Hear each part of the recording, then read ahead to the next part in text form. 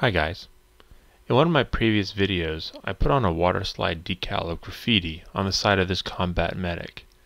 The water slide is bright and opaque, giving the impression the graffiti was new. This is great if this is what you want, but not so great if what you want is an aged look to the graffiti, like it's been on the object for decades. For that look, we need to do something different.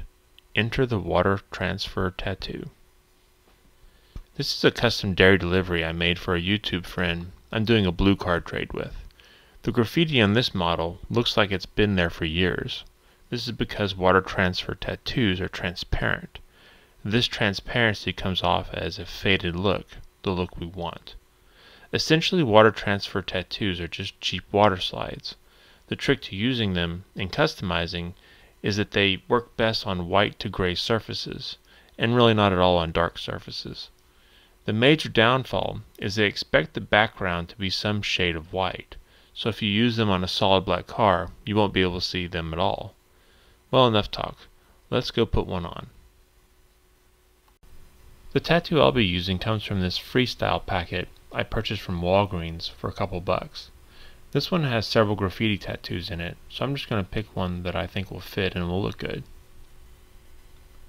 After you pick one, place it on the car with a plastic protective sheet on to test your placement.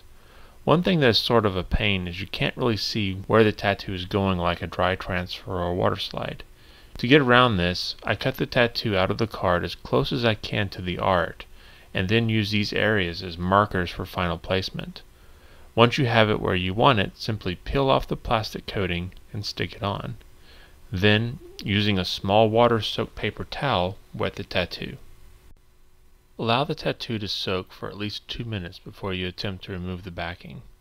To remove the backing, I used some tweezers to carefully pry up a corner and then slowly begin bending the backing away from the tattoo. Careful not to tear it. If the tattoo is coming up with the backing, I release the pressure and then press the backing back against the car to get the tattoo to stick. I then try removing the backing again. With any luck, the tattoo will take, and I'll slowly lift the backing off. Care should be taken at the end, as this is usually where the mistakes are made and the tattoo is ripped. Luckily, this one came out pretty good, given that I was doing the whole thing looking at the camera screen. Once the backing is off, you can use a wet brush to gently remove any air bubbles that may have been trapped. Also, you can sometimes smooth out any wrinkles that may have formed.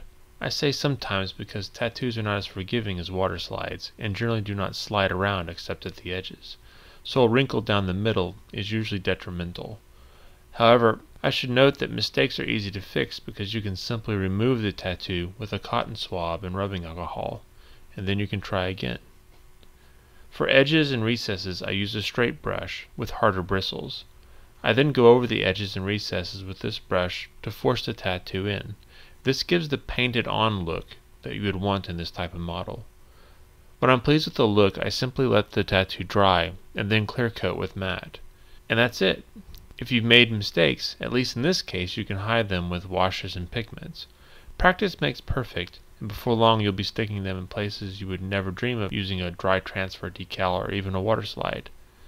The best part of all is they're so cheap you can just remove them and try again until you get the look that you desire. Well, thanks again for watching.